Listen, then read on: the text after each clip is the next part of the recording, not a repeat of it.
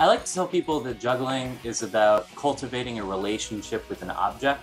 So it's about understanding how something moves, understanding what something is, understanding what the possibilities are with something. Juggling has a somewhat loose definition when you start to break down what is juggling. My definition of juggling is frequently manipulating an object with intent for an audience. That could be many, many things across all of history. The first thing people think of when I tell them I juggle is do do do do do do do do.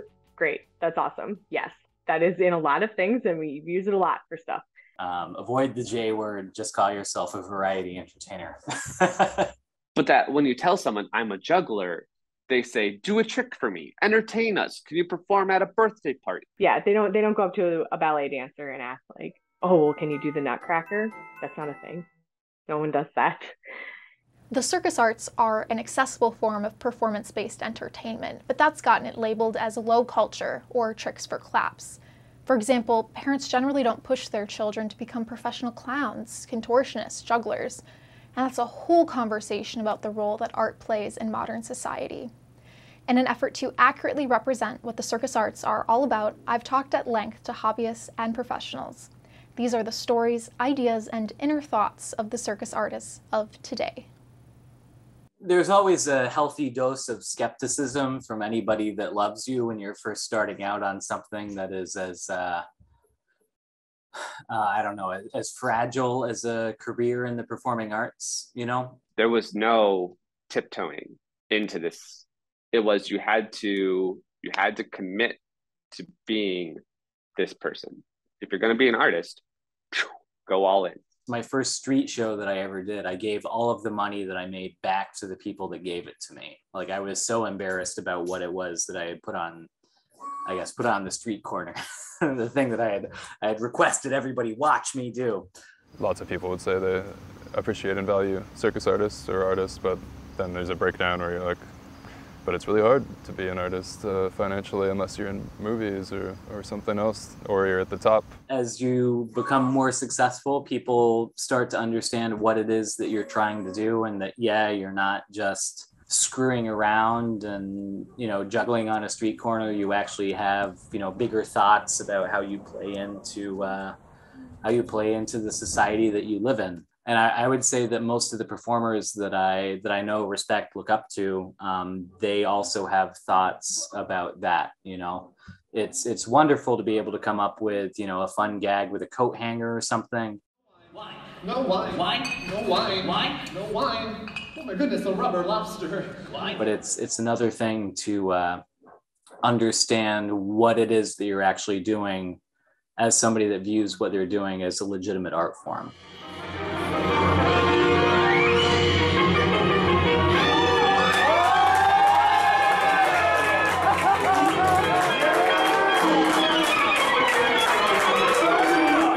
Tom Wall is a professional variety artist, and he's written at length about juggling and its history. He's the founder of Modern Vaudeville Press, a publishing company specializing in books about the circus and variety arts. The super accelerated brief version of why circus is where it is now is that Ringling Brothers, Barnum and Bailey was bigger than Hollywood in terms of revenue for the longest time. It was massive. The Great Depression hits, and we have the Works Progress Administration, right? So this is long before the NEA, National Endowment for the Arts, exists. And as part of the WPA, you know, they dumped money into arts, they dumped money into architecture, they dumped money into all of these beautiful public works. But circus was seen as such a popular entertainment thing. It was more or less seen as without the sort of like, you know, the moral underpinnings that you would see within opera or, you know, legitimate theater performances and that kind of thing. So we were categorized purely as entertainment, something without any moral substance. And that carried through all the way to the NEA. So like if you're a circus company that's trying to, you know, get grant funding today, you have to categorize yourself as either theater or dance. There's no subheading for, you know, circus. You compare that to other countries, you know, like France, for example, not only do they have a subheading for circus, they dog ear certain amounts of money for trapeze, certain amounts of money for juggling. You know, it's considered part of the actual cultural life of their, you know, of their nation, of their country, of their culture. There are opportunities out there for artists that I haven't used, partly because I thought, for example, grants in Iowa, I never really thought as a circus artist that would be something available to me until recently. And then I applied and I got one, and I was like, okay, this is pretty cool. Also, it feels like it's advancing circus as an art form for more people, because it's not always thought that way.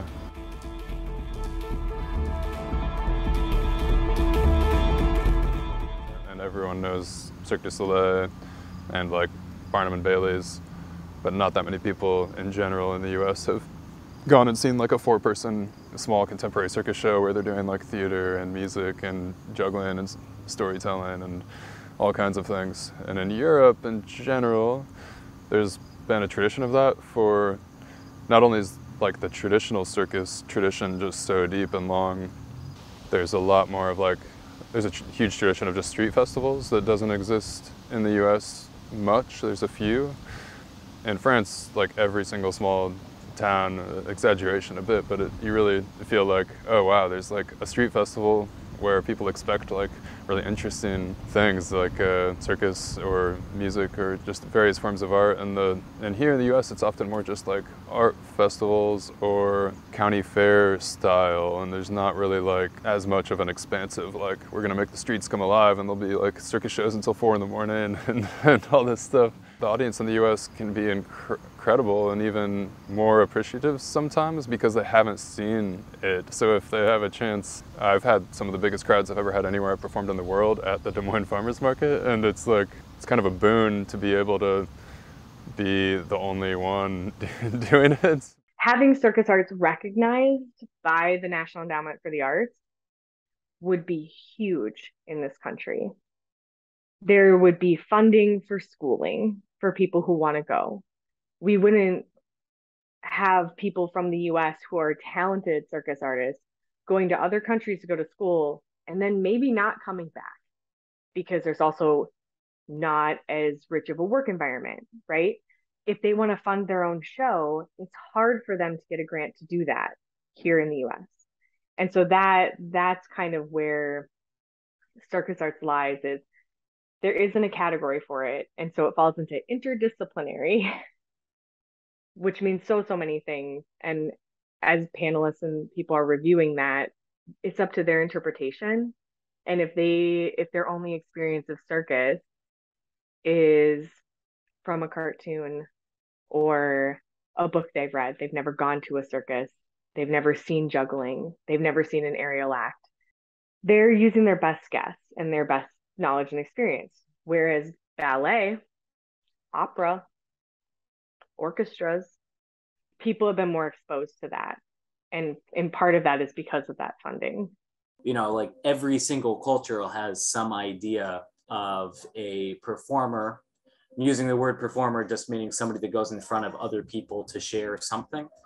You know, you see that in Native American cultures, you see that in African cultures, you see that literally everywhere around the world. Some person whose job it is to sort of embody the human experience as it is understood by that culture. Same thing happens with juggling. You know, Native American cultures use juggling as a game. They used it as gambling. You look in Japan, and it was a religious thing. You know, there are roots of juggling 4,000 years ago in ancient Egypt in the Middle Kingdom. It's probably older than that as well. You know, those are just sort of the oldest material artifacts that we have that represent juggling. So this is an ancient Greek lekithos that has an image of a woman juggling 3 balls on it.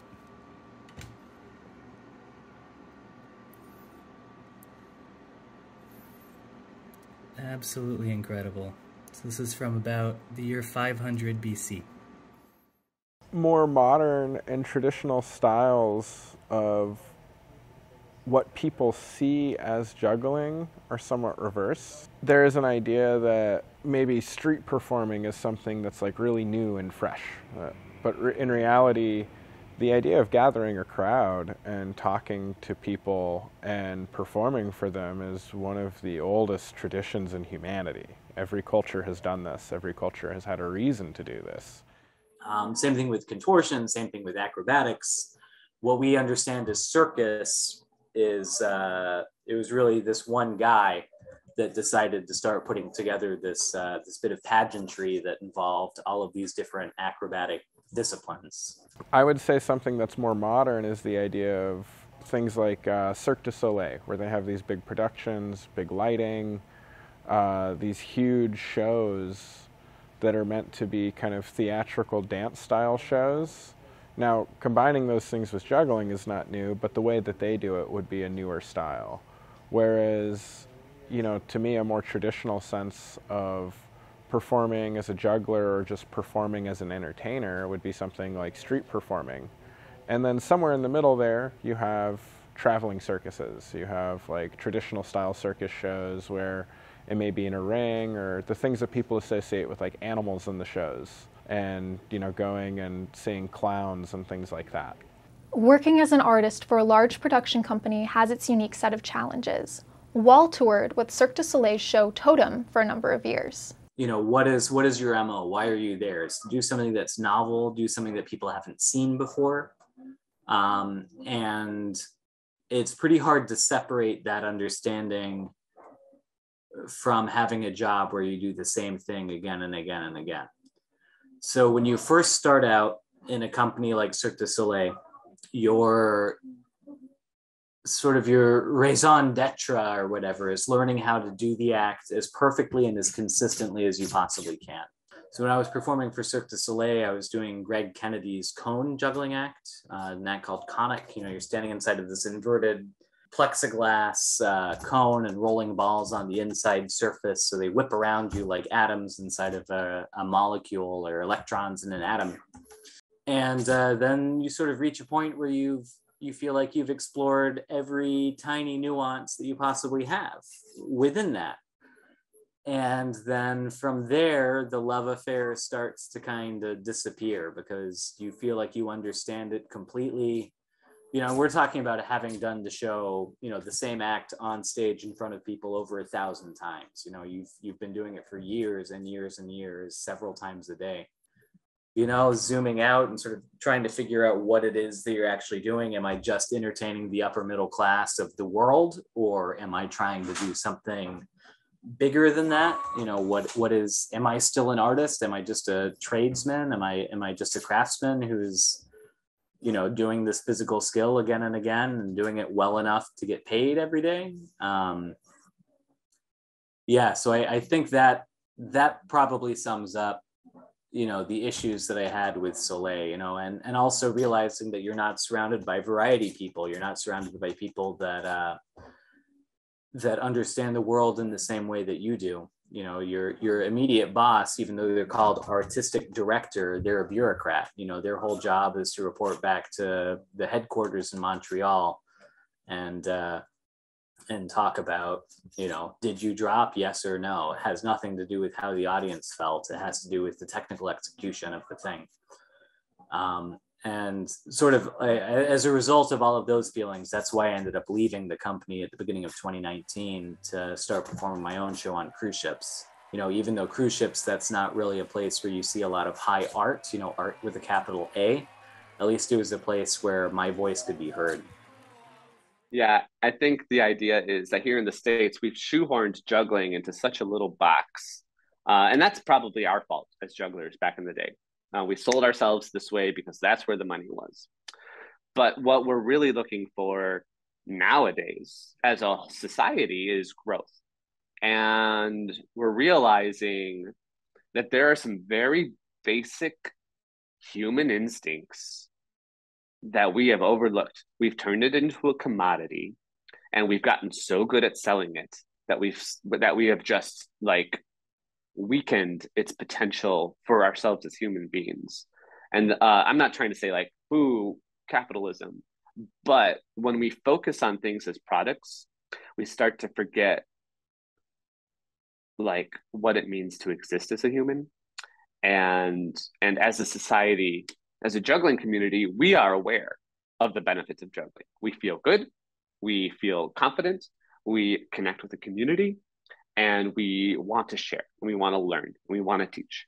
And these are all such wonderful, like, basic human needs. You mentioned that you were with Soleil for a number of years. How do you maintain relationships and like with your family and friends during that time? Is it difficult?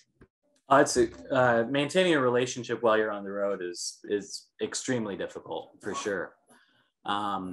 Just trying to get mail, something as simple as trying to get a package delivered can be near impossible. You're only in a town, like thinking about Soleil, you're only in a town for at most, as an outlier, 6 months at a stretch. 6 months, that's Tokyo. That's the only city in the world where a Soleil show will stay for that long.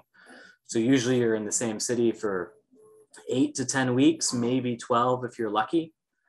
And so, yeah, you're a moving target and you've got 1 day off every week. So if you're trying to maintain a relationship, that's kind of what that 1 day of the week is spent doing. Going off on a date, assuming that your partner is in town there with you. Otherwise, it's just a whole lot of Skype. It's a whole lot of Zoom. It's less of a job and more of a lifestyle.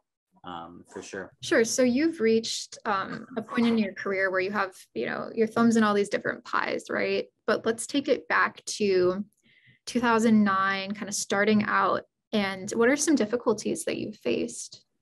I was living in my car for a little while. So something that's always stuck with me is a bit of advice that I got from a traditional American clown, a guy that, went to the Ringling Clown College back when that was a thing.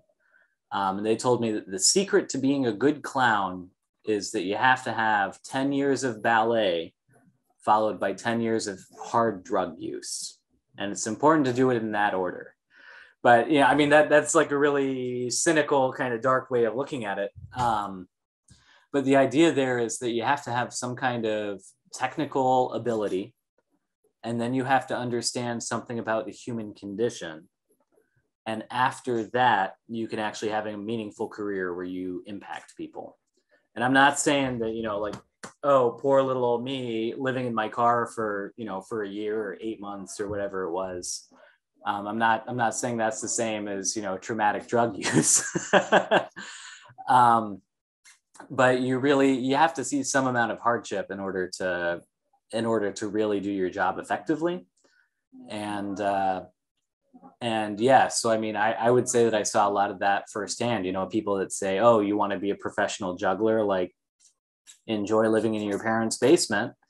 And while I have certainly lived in my parents' basement, I'm also talking to you from a house that I paid for with my juggle money.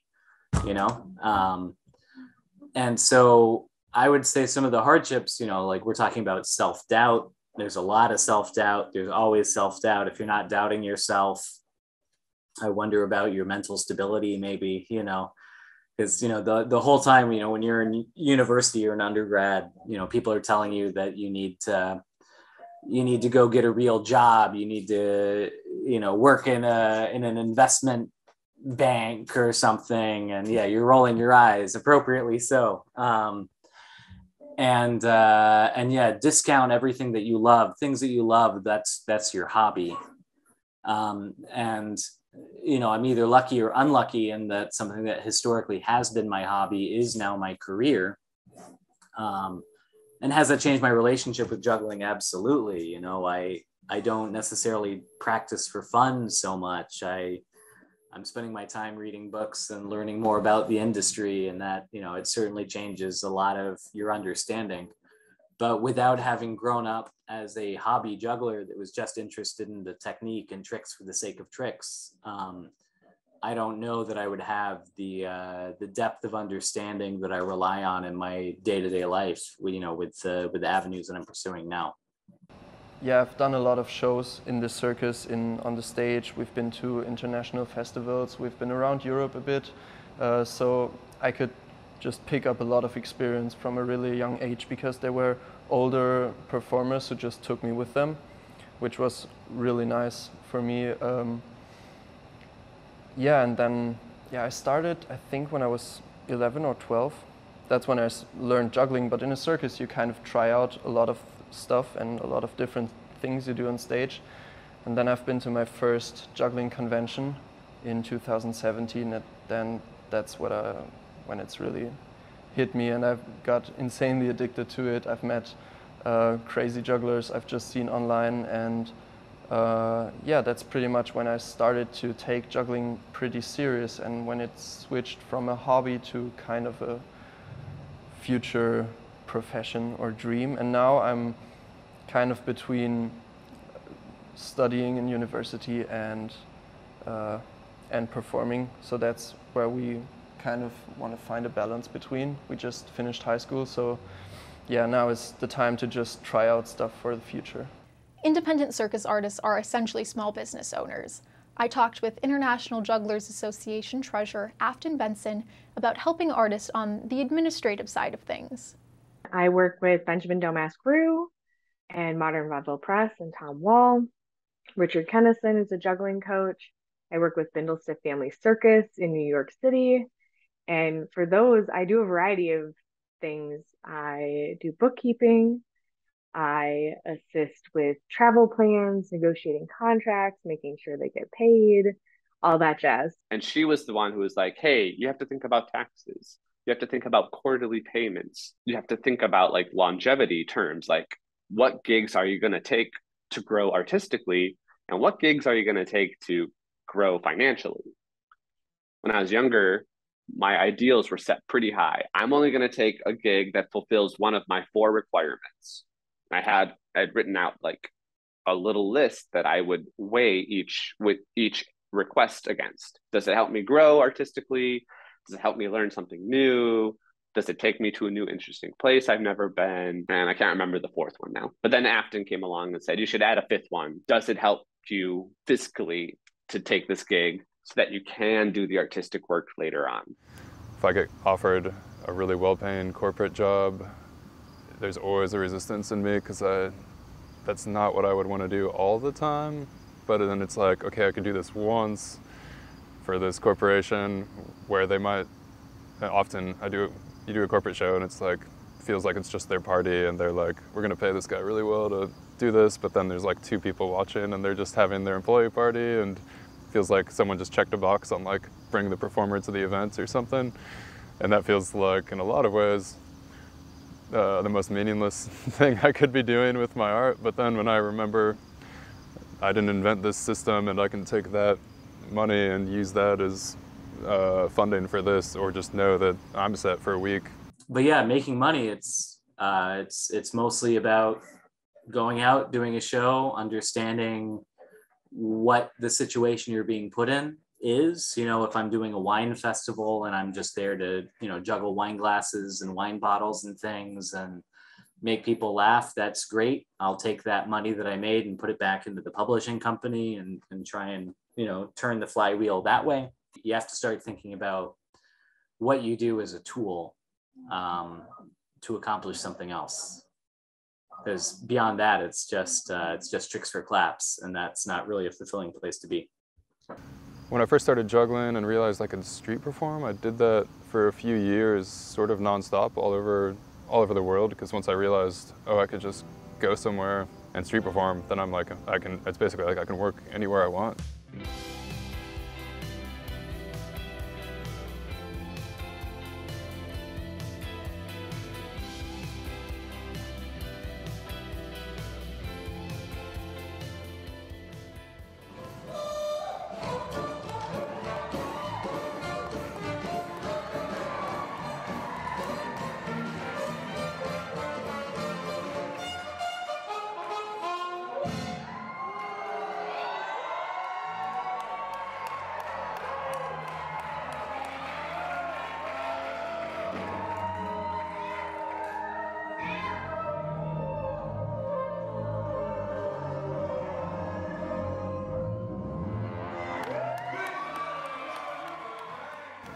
Had a beautiful few years like that. it was also really crazy. But I was really kind of obsessed with the idea that kind of anti-capitalist way of living in that way, which is kind of the ideal way. Like, I'm only getting paid from people that appreciate my work, so it's kind of like it's me and the audience, and that's it. And that's like super beautiful romantic idea of things, which I still operate in that mode sometimes of street performing that way. But eventually just had to realize, like, this is so unreliable, I can't live this way and do and advance also myself or in my art or do other kinds of shows. So I just got offered, or applied for and then got offered the juggling and movement instructor position at Circadian School of Contemporary Circus in Philadelphia. One of my specialties, I feel like, is juggling and movement and dance. I was really excited because it was an opportunity to go deeper and share what I do. To be in a circus space, everyone's just working on things there, so it feels like a wonderful laboratory. For 75 years, jugglers from across the globe have gathered at International Jugglers Association's festivals. In 2022, that festival was held in Cedar Rapids, Iowa.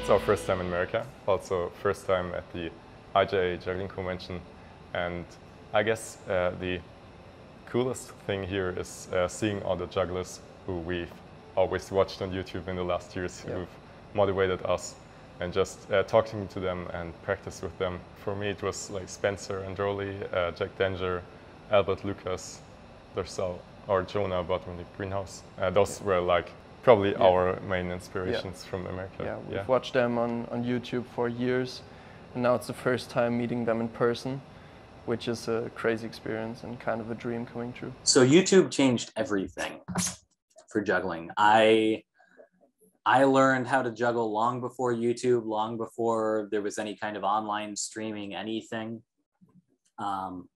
There used to be an online repository where you could download video files from like an FTP server, you know, they were all juggling or variety or circus related.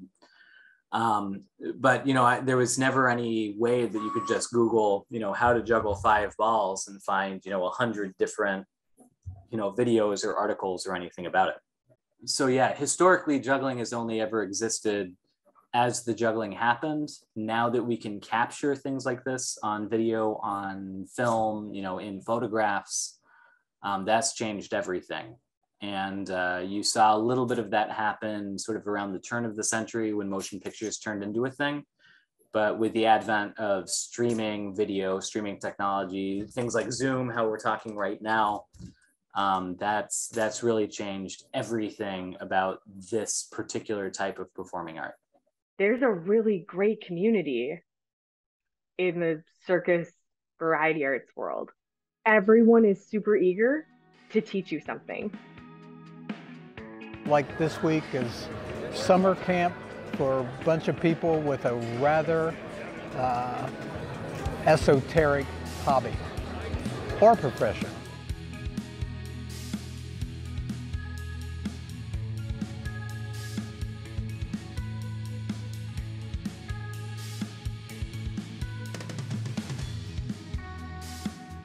During the COVID-19 pandemic, Modern Vaudeville Press began making Russian-style juggling balls. They placed how-to-juggle kits in little free libraries across Philadelphia. And slowly that's grown into a program where every time we sell a book, we donate one of these sets of balls. So like, you know, they only cost like 75 cents, $1 or whatever to make. And yeah, so every book that we sell, the first $1 of revenue that comes from that goes straight into making another set of these balls. And we donate them, you know, wherever, to a little free library. We've done work with with actual libraries, municipal libraries. Since we started here in Philly, it's grown to, so Philadelphia, New York, Minneapolis, Washington, D.C. There's a group in Ireland that's doing the same thing. We have a PDF of the instructional sheet online that people can download for free. So if they want to get involved and do a similar thing for their community, they're more than welcome to. Just like I was just talking with someone, and like juggling changed their life, and they are so grateful for that, and like everything that it's given to them. That it's a very similar idea that I think a lot of people feel. Juggling has given us so much, and so there's just this natural reaction to sort of give it back and to pay it forward. Like, we wouldn't be here without the people who let us like stand on their shoulders. And that's our job, is to keep lifting the next people up. Whenever there's an opportunity to teach juggling, to share the ideas and to encourage play and growth and joy, like I think that's what you're feeling. That's what you are like, no, there's something here. Yeah, it's called, I don't know, it's called life. There's life in this little sub-community, subculture. And I don't know. It's pretty tantalizing, if you ask me.